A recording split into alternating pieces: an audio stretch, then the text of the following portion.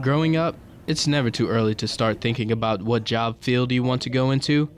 Julia Byler teaches a course that introduces students to what options they have in the workforce. So AVID is a class that's for college readiness. It's achievement via individual determination, and part of that is career exposure.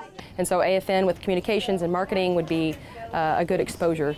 American Forces Network was one of the stops for the AVID class. Just learning what opportunities are out there for them. And in this field, if communications is something that maybe they didn't know much about, maybe something today here would trigger an interest in them, and they can then pursue that. Nicholas Colerta is one student that had a curiosity of how AFN operates. When I was 7 or 8, I saw some stuff on YouTube, and I saw how movies were kind of made.